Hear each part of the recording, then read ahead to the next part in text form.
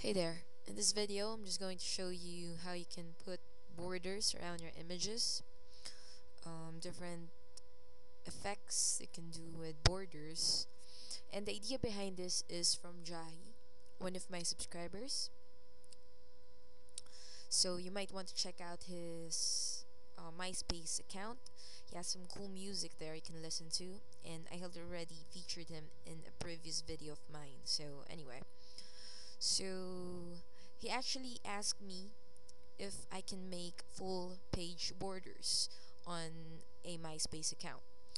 Unfortunately, I'm not really good at making layouts. I'm still learning.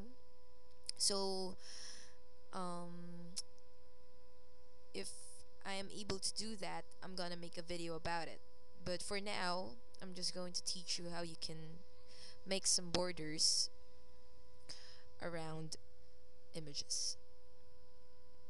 Simplest way of doing this is just by passing your image or background to our decor filter. So go to filters, then decor, then add border.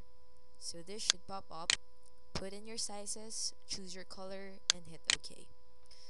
And that is how you can quickly make or add your border to your particular background or image.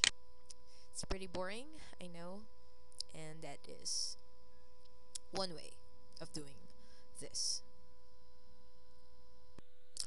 Okay, now we're gonna make some glass borders. So go to your layers window, hitting Ctrl L, and then duplicate your image or your background, like so.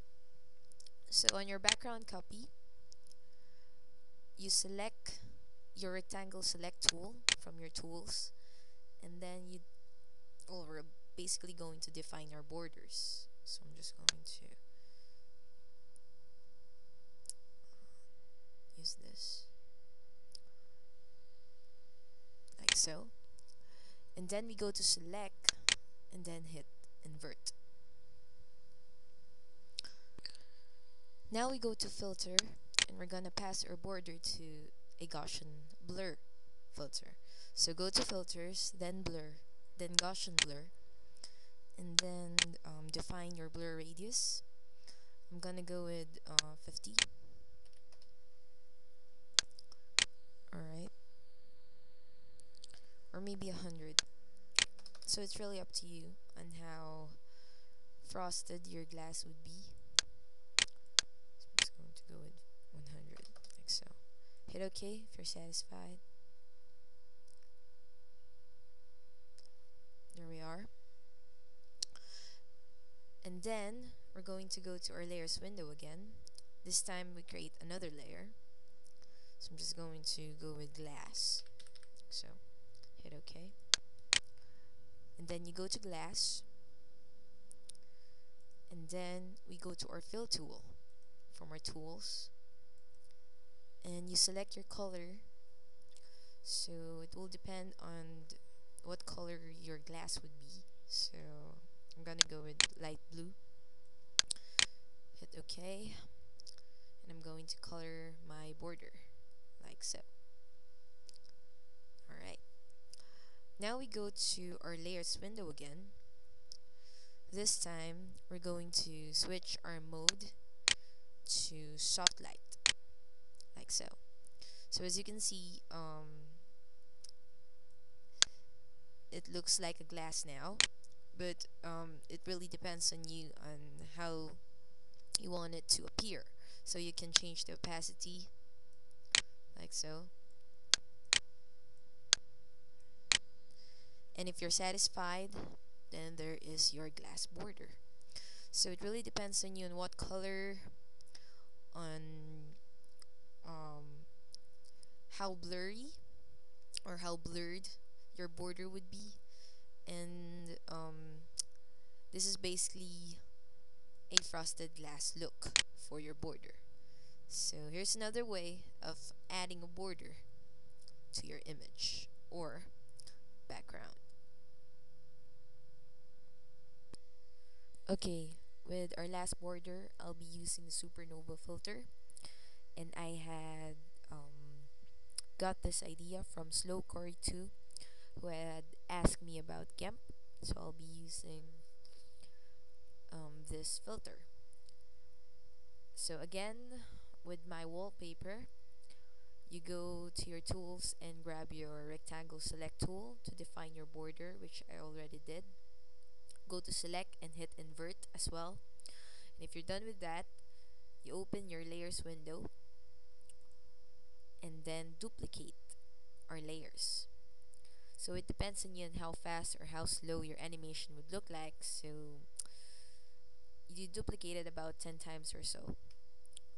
At least that's what I did. So if you're done duplicating that, um, you hide all your layers except your first layer. So you select your first layer, make it visible, and we're going to pass this to our supernova filter.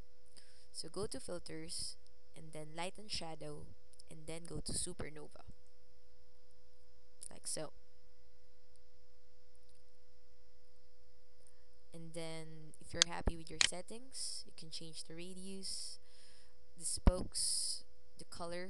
I'm going to go with red and then position it at the edge of your image. So I'm going to go here, maybe here. So if you're happy with your position in your settings, just hit OK.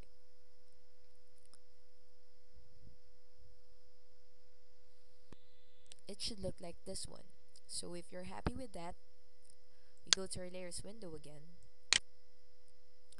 and then we're going to hide our current layer. We go up a notch and to our second layer, make that visible, and we're going to pass this to our supernova filter again. So we go to filters and then reshow supernova, a quicker access, and then we're basically going to move it across our border, like so. So you can also change the color if you want to, but I'm gonna stick with red. And then if you're happy with your settings, hit OK.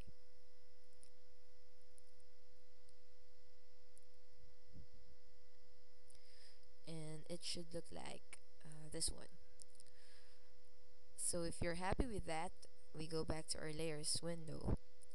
We hide our current layer, and then we go up another layer, and then make that visible. And the same thing, we're going to pass it to our supernova filter. So the idea behind this is to um, pass our supernova all around our edges. So make sure it moves around the edges in each layer that we have. So if you're done with that, you go to file and then save as, whatever your file name, and save it as a GIF animation.